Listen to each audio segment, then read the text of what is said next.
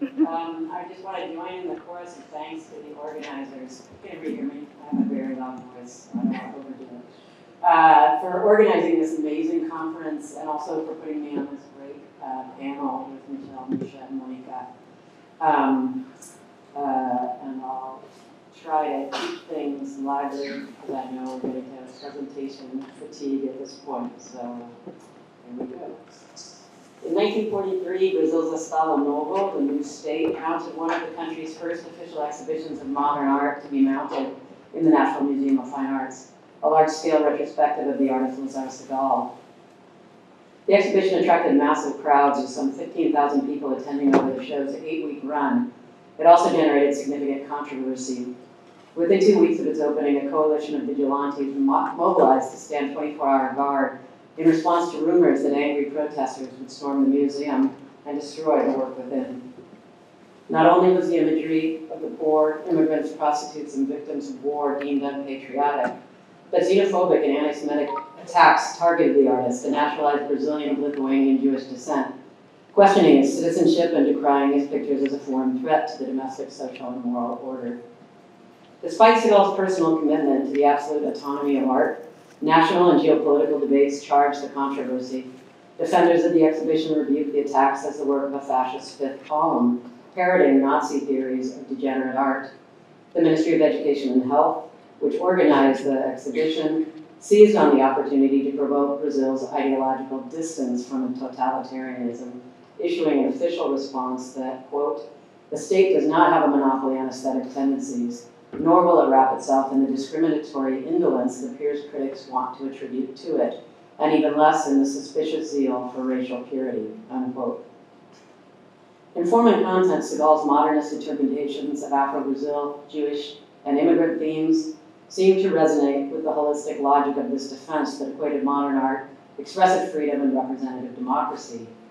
Yet several factors trouble this equation, not the least of which was the authoritarian nature of the Estado Novo, which President Getulio Vargas referred to with the dubious euphemism of a functional democracy, quote unquote, and which had incorporated the doctrine of racial democracy as official ideology, subsuming political participation within utopian ideals of the exclusive rights of the collective and the myth of racial equality. And I don't know how familiar everybody is with racial democracy, but it was one of these kind of anti-positivist rejections of the scientific racism that really boosted the social ideologies of the First Republic that the Vargas Revolution of 1930 brought down.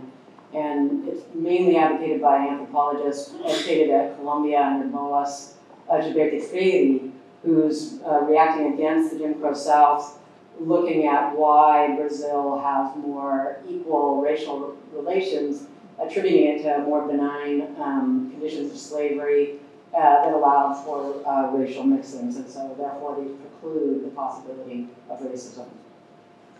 Segall's melancholy portraits of disaffection were far removed from official imaginings of Estado Novo citizenship, allegorized in the heroic mixed-race worker-citizen. Moreover, unlike the fascist states of Europe, artistic policy was not hegemonic. To the contrary, it was highly contested and fiercely debated. Accordingly, the criticism, which extended to the state's support of the exhibition, emanated not from a marginal fascist fringe, as historic accounts tend to suggest, but it originated from deeply within the administration. This paper examines the controversy in relation to the art exhibited, which figured only nominally in debates in the press, and which scholarship has likewise failed to explicitly engage. I contend that Segall's aesthetic issued distinctly Jewish claims to universalism at odds with the utopian ideals of the Estado Novo, troubling reformist constructions of citizenship and revealing key consistencies within the political heterodoxy of competing ministries. Foremost among them, a fundamental unease with the future of Brazil's mixed-race society. At the twilight of the Estado Novo, the show underscored the freedoms denied civil society, subsumed within the promise of modern art, while simultaneously enacting the inadvertent and ultimately subversive exercise thereof, this exercise of freedom. As a public relations tool, Segall's retrospective was fortuitous. After years of strategic neutrality, while Brazil courted its two biggest trading partners, Germany and the United States, The torpedoing of 6 Brazilian merchant ships by Axis submarines had forced Brazil to declare war on Germany in August 1942. Allegiance with the U.S. inspired a wave of student protests against fascism, which illuminated the central paradox of the Brazilian public sphere, that one could publicly protest European authoritarianism while subject to dictatorial conditions at home. In 1937, President Getúlio Vargas had overthrown his own government to establish the populist corporatist Estado Novo. Party participation and voting rights were exchanged for privileges and opportunities guaranteed by the state, administered largely through labor protections. In this context, the Ministry of Education and Health, led by modernist enthusiast Gustavo Capanema, who deemed the office the Ministry of Man, undertook to create a new society and a new Brazilian citizenship, according to this Trabalhista ideology of citizenship through labor, through improved health, expanded welfare, and most importantly, education. And just before I change this, I just want to show that this week, Anti-Fascist Week, is in the downtown Ceilândia Plaza, and this is at the National Theater, which directly faces the museum where Segall's show was opening at the exact same time. Art and culture were central to the mission of the MEH, the Ministry of Education and Health, and the MEH supported modern art and architecture as egalitarian and redemptive. Yet a competing ministry, the Department of Press and Propaganda, which I'll call the JIPI, as they do in Brazil, a fascist stronghold responsible for censorship and counter-subversion, vied with the MEH for control of cultural management. And when Vargas overthrew his own government, rather than jailing his opponents, he tended to co-opt them into his own administration, which is this massive corporatist bureaucracy. And therefore, you do find this real ideological heterodoxy, and the JIPI was a notorious center of ex-integralists and fascists. Between the two ministries, modern art became a political football, with Capanema conscripting a modernist coterie, largely from Sao Paulo, to lead the process of national renewal. The JIPI in turn harassed and interrogated modern artists, particularly those from Sao Paulo, a center not only of modern art, but of anti-Vargas opposition and labor agitation. And artists on the MEH payroll were not excluded from their surveillance and intimidation, and often got dragged in by the secret police, despite working for the state. The suspicions toward modern art that permeated the JIPI were laid out in a pamphlet by Judge Raul Machado, who headed the National Security Tribunal, entitled Insidious Communists Within the Brazilian Art and Letters. The text decried modernism as dangerously egalitarian, lacking hierarchical form and cultural order, and destined to spread a mistrust of government. Bolshevik in origins and nature, the treatise contended, modern art, quote, destroys borders in the propagation of an international proletariat and the demands and necessities of international finance, unquote. And under no circumstance could it be nationalist or nationalized. Machado's anti-communist paranoia resonated in the attacks on Segall, who, being Russian, Jewish, and from Sao Paulo, was triply suspect. Over the course of several weeks, dozens of reactionary diatribes were published in the right-wing press, decrying alternately the imagery, the artist, and the MEH. While such rhetoric had circulated since the 1930s, what distinguished this controversy was the anti-Semitic aspersions that underpinned nativist suspicions of art, although there were clear dog whistles earlier with the reference to international finance. Segall was maligned in the deeply contradictory terms of Brazilian anti-Semitism as impure, a mongrel, insane, diseased, degenerate, and also elitist, wealthy, and duplicitous. Critics saw in his art a foreign and subversive gaze incompatible with Brazilian identity, condemning his image of war, which I'm showing you here, as a spiritually corrosive anti-militarist painting, that's a quote, that threatened to enervate public will and, quote, debilitate individual morale, unquote. Critic Carlos Mau accused Segall of treason, while publisher Cipriano Laghi agreed the artist should be brought before the security tribunal. Segall's defenders likewise conscripted his art to the war effort, yet in antithetical terms. Symbiotic forces of credibility charged his work with a refusal of fascist intolerance and an aura of Rooseveltian democracy, opportune for the state's increasingly problematic politics. An internationally known modern artist with German expressionist pedigree, Segall is well known for his contribution to the development of Brazilian modernism in the 1920s. And I left out any biographical information. He was born in Vilnius in the end of the 19th century into a kind of a middle-class family that was wealthy and enlightened enough to send him to art school in Germany. In 1906, he started in Berlin, moved to Dresden, where he was part of the Dresden Expressionist movement, and ended up immigrating to Brazil in the very end of 23. He already had several siblings in Brazil, and all of his family would be there by the end of the 1920s. He came with a German wife, but he ended up divorcing her and marrying into the Klabin family, another Lithuanian Jewish family that was very rich and prominent in Brazil. Moreover, Segall's work had been exhibited and destroyed in the 1938 Degenerate Art Show in Munich, and he had shown the year before in New York's Neumann Wilder Gallery to favorable reviews from US critics. Thus, one Brazilian supporter implored, quote, "We are in a moment in which our painters should give the preponderance of their contribution to the war effort to benefit a great common cause." And this is what Segall does in various paintings, in which the mastery of execution elevates the content of dramatic revolt against everything that fascism represents through savagery and anti-humanism. Indeed, the notion of the show as anti-fascist was a common denominator in the publicity and the support. Novelist Jorge Amado discussing the works Pogrom and Immigrant Ship exclusively, and these images appear far more than any other image, despite the fact that most of the show was kind of these pastoral landscapes and a lot of portraits and a lot of still lifes, a lot of very typical compositions, but neither the sport nor the dissent against the show had anything to do with many of those. So discussing these work, Jorge Amado repeatedly referred to Segall's, quote, social and, quote, anti-Nazi aesthetic. He lauded the artist, who he writes is a, quote, Jew by race, yet a very Brazilian painter, unquote, for his, quote, contribution to an anti-fascist struggle valued by our government, unquote. Amado insinuates what elsewhere is addressed explicitly, that Segall's own status as a naturalized Jewish immigrant and his modernist renderings of anti-fascist themes expresses the virtues of a specifically Estado Novista modernity as egalitarian, inclusive, humanist, and aesthetically and socially progressive. More specifically, the press applauded Segall's, quote, numerous paintings that synthesize our immigration policy.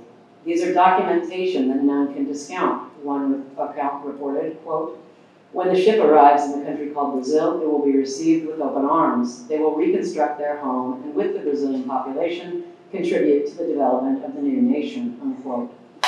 It would have been difficult for any viewer not to recall the grievous account of the Cabo de Hornos when viewing Segall's emigrant ship. In 1941, the story of the Spanish ship transporting some 100 Polish and Czech refugees carrying expired visas had occupied the press for several weeks as the vessel and its passengers languished in Rio de Janeiro harbor. After protracted debate among diplomats and lawmakers, the ship, carrying not Jewish refugees according to the state, but, quote, false temporaries, and this is in according with the deracialized language of British democracy, the ship was turned back to its port of embarkation, and luckily it was taken in subsequently in Martinique, so all the passengers survived. Despite the accolades Segall's work inspired, in practice, immigration policy was inconsistent and capricious, reflecting similar ambivalence toward Jews in general. While Brazil's widely celebrated ambassador to France secretly issued Jews visas well beyond official quotas, his counterpart in Germany invented his own J visa to restrict Jewish entry. Historian Jeffrey Lasar has discussed at length how philo-Semitic and anti-Semitic stereotypes influence policy and popular opinion, casting Jews at once as communist and capitalist, financially astute and undeservedly rich, and at the same time poor, anti-modern, unassimilable products of distant Oriental ghettos. Most troubling, Jews were non-black when residents and non-white when refugees, meaning how they were considered for immigration reasons. Baffling contradictions that lead Lasar to conclude that, quote, racial democracy was never about democracy, rather it was about a concept of race that easily pointed to the other. Segall's work facilitated such discrepant attitudes and interpretations due to its epistemological and aesthetic difference from norms in Brazil, both modernist and traditionalist, and this is a big point in my bigger argument is that he's always, the traditionalists hold him up against these great 19th century history painters but he's really doing nothing closer to what the Estado Novo modernists were doing, and both sides are misunderstanding his work.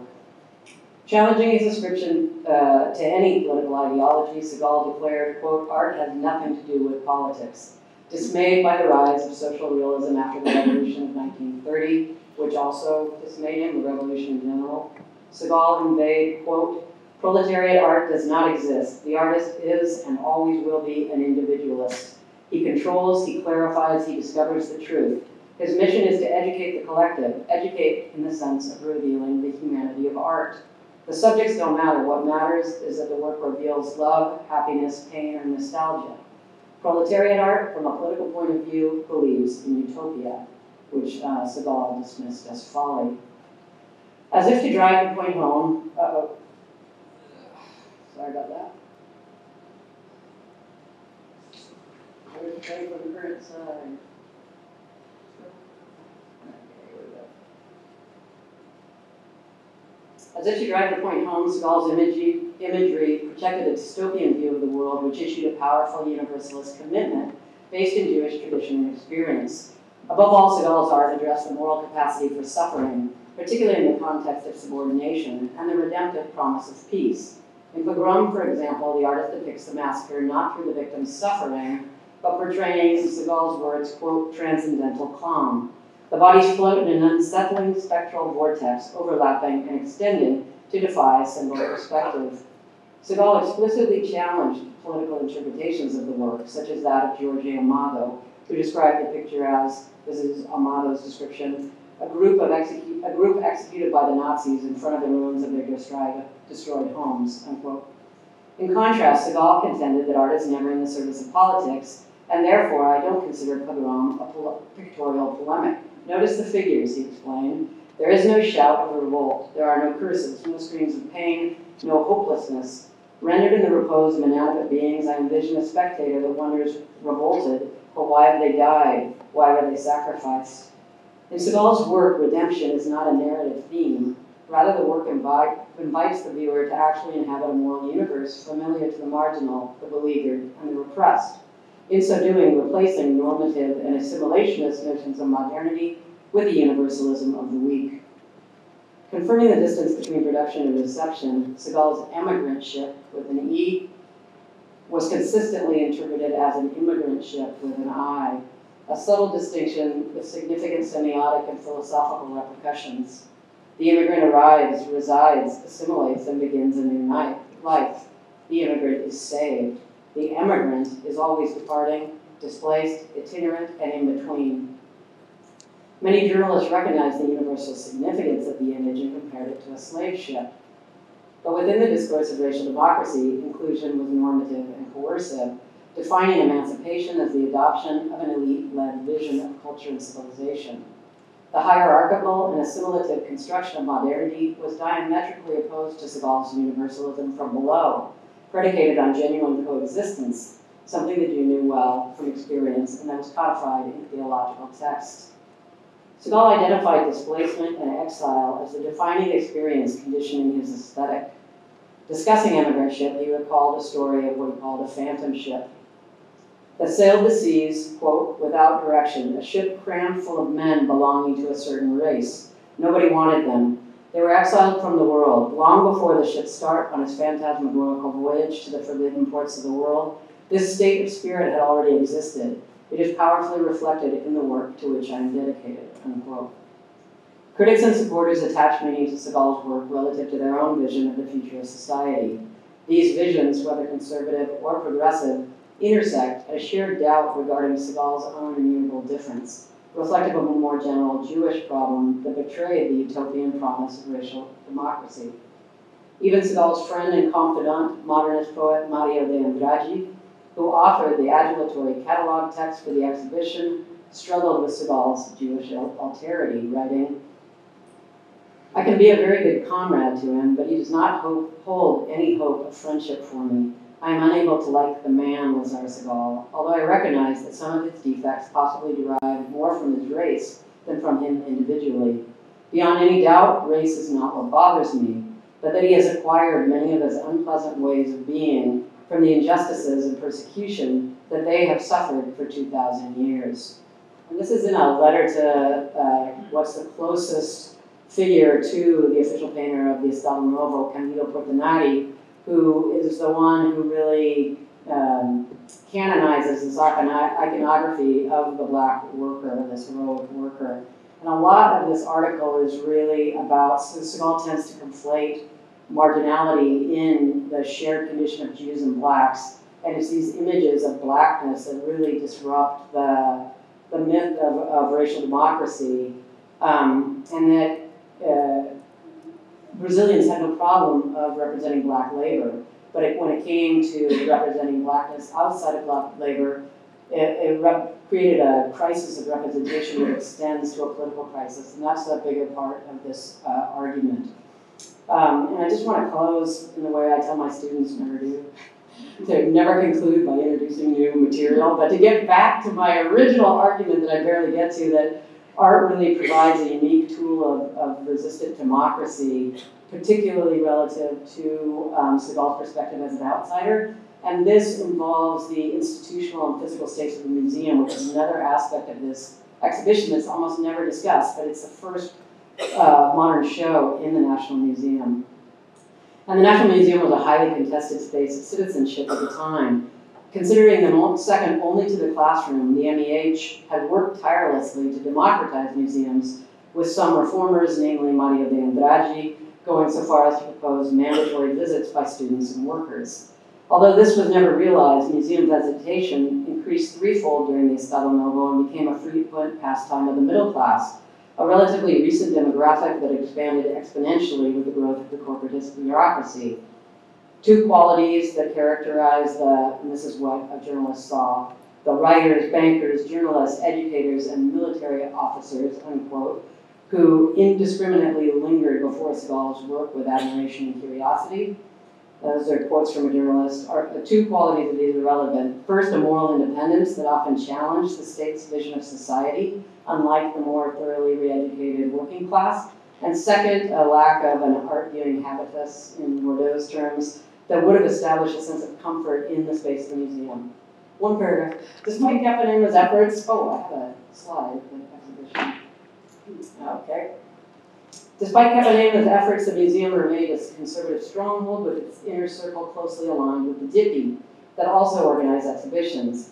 On the one side, therefore, Segall's critics saw a bellicose invasion of the tradition represented by the museum, while the other side, in the word of Capanema, saw a space of, quote, democratic life that allows free debate.